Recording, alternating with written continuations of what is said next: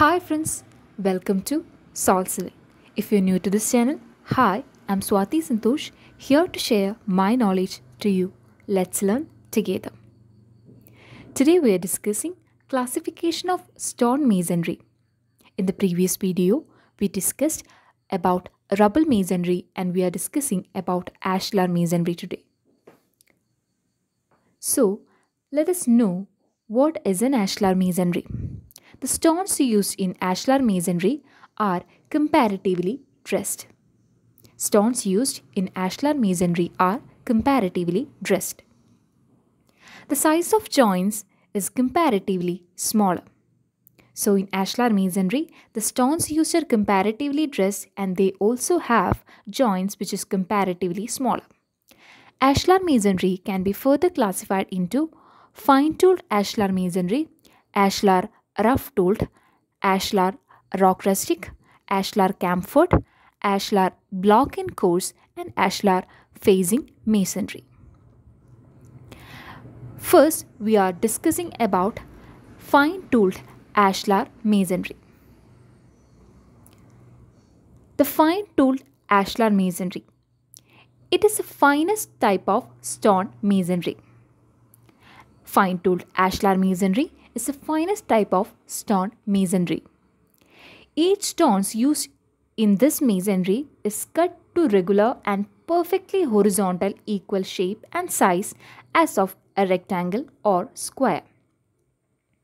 They have perfectly horizontal equal shape and size as of rectangle or square. They are easily used as load-bearing walls. Mainly, these kind of masonries are used for load-bearing wall. The next form of masonry that we are discussing is ashlar rough-tooled. In this type of masonry, the bed and sides of each stones are finely chiseled as in previous case, but the exposed faces dressed roughly. In the previous one, the exposed faces are not dressed roughly, but here the bed and sides of each stones are finely chiseled as in previous case, but the exposed face is dressed roughly. Here the layers are also of different height. Here we have different thickness of layers. If this layer is T1, then thickness of this layer will be T2. It is very much evident from the picture. The next kind of masonry we are discussing is ashlar rock rustic. In this kind of masonry, the exposed face of the stone is not dressed, but a strip of about 25 mm wide is made along its perimeter. Here we can see that a small strip of about 25 mm is being made along its perimeter. A portion of 25 mm is being dressed, but inside faces are not dressed. That's what it is different from other kind of masonry. The next kind of masonry we are discussing is ashlar Camford. This is a special form of rock-faced ashlar masonry in which strip provided around their perimeter of the stone is chamfered at an angle of 45 degree. Here from the picture we can see that the stones are chamfered to an angle of 45 degree. The sides are chamfered at an angle of 45 degree.